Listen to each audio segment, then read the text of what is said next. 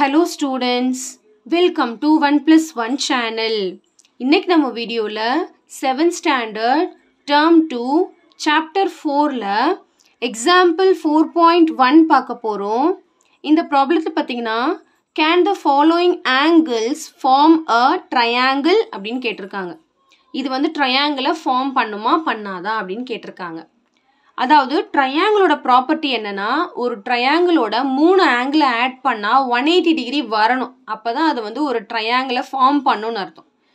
அப்போ 3 ஆங்கிள் கொடுத்துட்டாங்க, ஆட் பண்ணி பார்க்கணும். 180 வந்துருச்சுன்னா ஆமாம் ஃபார்ம் ஆகும்னு அர்த்தம், வரலன்னா ஃபார்ம் ஆகாதுன்னு அர்த்தம். அவ்வளோதான், சரிங்களா?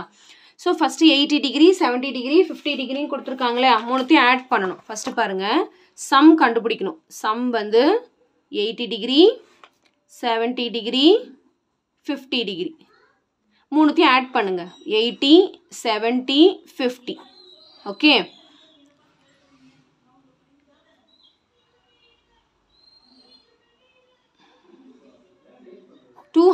அப்படின்னு வருது. 8 + 7 15 200 டிகிரி. அப்போ இதை ஆட் பண்ணால் எனக்கு 200 டிகிரி வருது. So this some is not equal to 180 degree. 180 degree வரதுனால the given angles cannot form a triangle. The given angles cannot form a triangle. புரியுதுங்களா? இதுலயே அடுத்த சம் கொடுத்துருக்காங்க பாருங்க. 56 degree 64 degree 60 degree. இப்போ இதை ஆட் பண்ண போறோம். 56 degree 64 degree 60 degree. இப்போ இதை ஆட் பண்ணலாம். 56 64 60. 6 + 4 வந்து 10. 0 பேலன்ஸ் 1. 6 12 18. 180 டிகிரி வந்துருச்சு. ஸோ சம் வந்து ஈக்குவல் டு 180 டிகிரி வந்ததுனால the given angles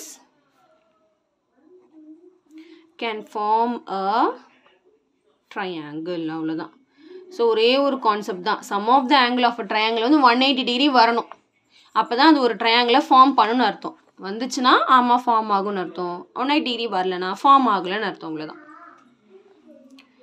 ஸோ கண்டிப்பாக இந்த சம் நல்லா உங்களுக்கு கிளியராக அண்டர்ஸ்டாண்ட் ஆயிருக்கும்னு நினைக்கிறேன். So thank you so much for வாட்சிங் ஸ்டூடெண்ட்ஸ். பாய்.